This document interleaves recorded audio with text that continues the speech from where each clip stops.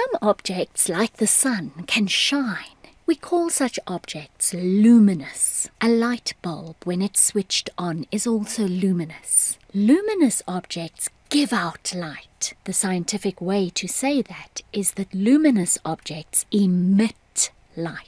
Emit means give out. That light then travels away from the luminous objects in all directions in the form of waves called radiation. To help us to understand this, let's open up this simulation. This shows a torch. Actually, a laser torch. A laser is a special kind of light. We press the button to switch the laser on. Now this torch is luminous. It is emitting light.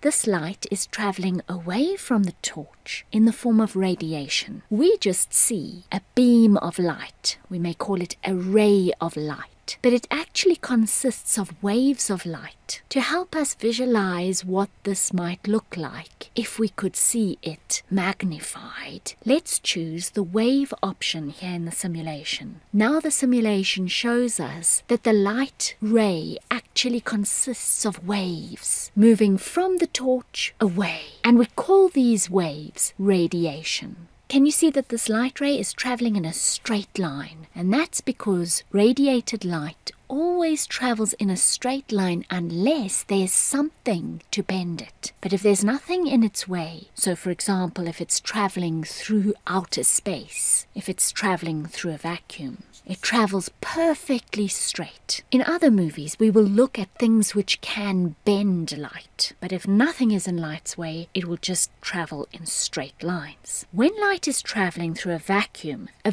means emptiness, like in outer space. When light is traveling through a vacuum, it travels at a speed called c, and c, which is the speed of light, is 300,000 kilometers per second. When light travels through air, it also travels at approximately the same speed as when it travels through space. In other words, as when it travels through a vacuum. 300,000 kilometers per second. We call this the speed of light. And because the speed of light is such an important thing in science, we give it a special symbol, c. Now, how fast is this number, 300,000 kilometers per second? To help us to understand this, let's look at a map. Here I have the route from Cape Town to London mapped out. So Cape Town is in the tip of Africa and London is in the United Kingdom, in England. And the distance between them, in a straight line, is approximately 10,000 kilometers. Google Maps tells me that if I want to drive from Cape Town to London by car, the route will be 13,287 kilometers long and it will take me 180 hours. If I fly in an aeroplane, it's going to take me 12 hours. So you can see that from Cape Town to London is quite far, but that is only 10,000 kilometers. For us to understand the speed of light, we need to know how far 300,000 kilometers is. So how much further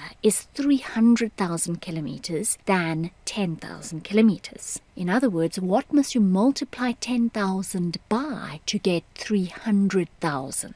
And I hope you said you must multiply it by 30. So this means that if you want to travel 300,000 kilometers, you must go from Cape Town to London 30 times. Or put another way, you must go from Cape Town to London and back again 15 times. Then you will have traveled approximately 300,000 kilometers. Now you can see that that is going to take you very long, even if you go in an aeroplane. In an aeroplane, that's going to take you 12 times 30 hours. If you go by car, it's going to take you 180 times 30 hours. That's very many hours. But light, how long would it take to go from Cape Town to London and back again 15 times? In other words, to go 300,000 kilometers. The speed of light is 300,000 kilometers per second, which tells us that light would travel 300,000 kilometers in only 1 second. So if you could have a light source, a luminous object in Cape Town, and a mirror in London, and you were to shine the light from Cape Town to London, obviously this would be impossible because there are mountains in between and, it's not going to work. But just imagine